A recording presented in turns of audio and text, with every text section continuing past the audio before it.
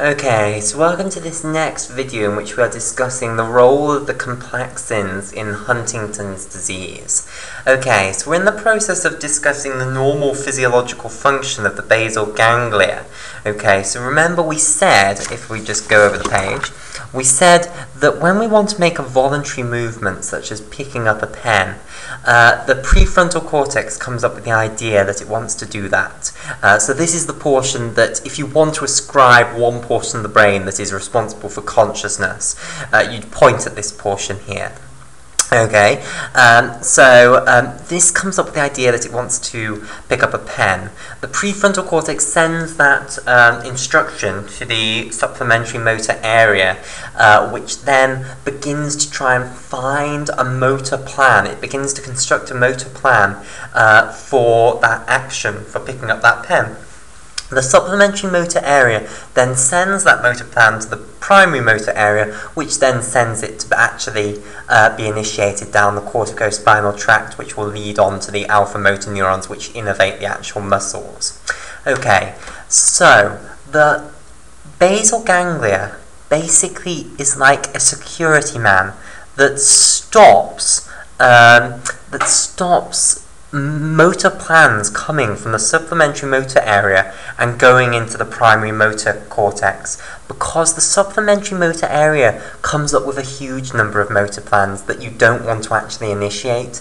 It's continuously practicing coming up with motor plans, and you don't actually want them initiated, so you need to have some way of basically blocking motor plans that you don't want to actually be initiated, and that is what the basal ganglia does. So let's now try and figure out how it does that. So we've discussed the anatomy of the basal ganglia, so now we know where all of these structures are. Let's now discuss what they're actually going to do. So we'll start with the thalamus then, this turquoise egg-like structure here. The thalami are sending up projections basically to the primary motor cortex. Okay, so the thalami are sending up projections onto the primary motor cortex. So let's draw a flow diagram for this. So the thalamus, or the thalami, okay, but we'll say the right thalamus here because we're talking about the, we'll say the left thalamus because we've always been drawing pictures for the left side of the brain. Okay, so the thalamus is going to send up activatory projections to the primary motor cortex, which, remember I said, is often abbreviated to M1. Okay, right, now if you want a motor plan to actually be initiated, i.e. a motor plan that's come from the supplementary area into the primary motor cortex, if you want that to actually be initiated, the thalamus needs to give stimulation to the primary motor cortex, basically. If not, you're not going to actually get the motor plan initiated.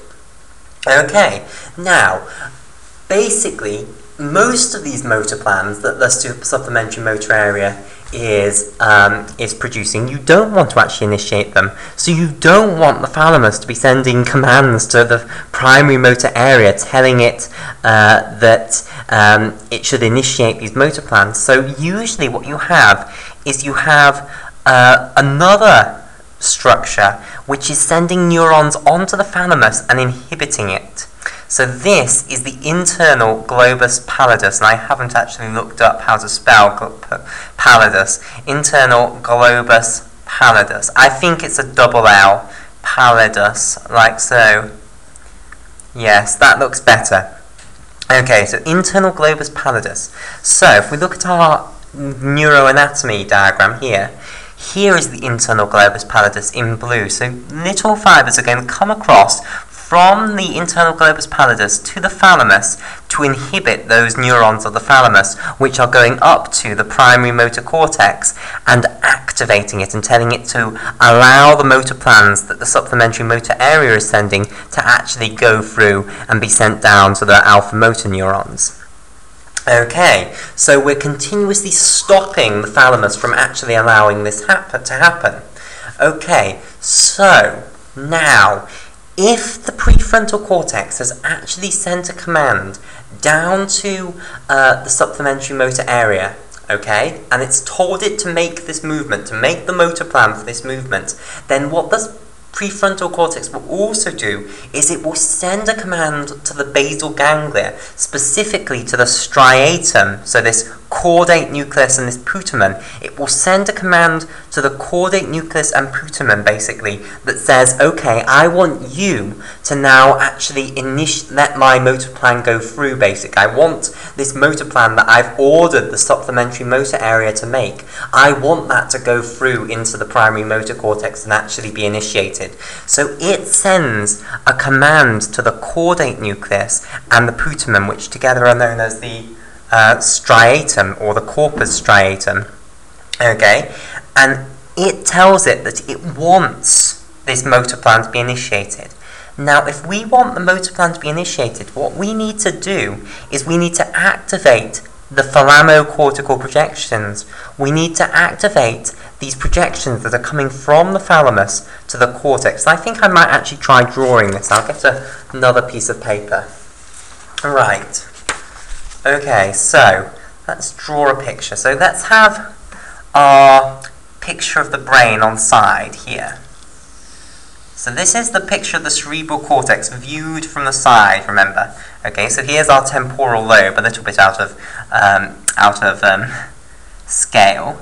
Here's the primary motor cortex here. Right, okay. So this is the primary motor cortex. Now, let's draw another picture here with the thalamus sitting atop the midbrain. So here's another picture, and this would be at the center of this picture, but I don't want to draw them all on one picture because it'll just get messy. So instead, I'll draw a separate picture which has the thalamus on it. So here's our thalamus here. Okay, and it's sitting atop the midbrain here. And then underneath the midbrain, you then have the pons down here. Okay, and then underneath the pons you have the medulla. So here's this other picture. So this is our picture of the thalamus here. Okay, and I think also on this picture we'll show the putamen and the caudate nucleus. So this is the thalamus here. Okay. Oh, whoops. Okay, actually I'll draw a separate picture to show the caudate and the putamen. So this is our... Actually, I can show it on that picture. I can show it on this picture. So if we have the putamen sort of sitting out here. So this is the... Oops. Oh, is this pen starting to go? Let me just have a little scribble over here.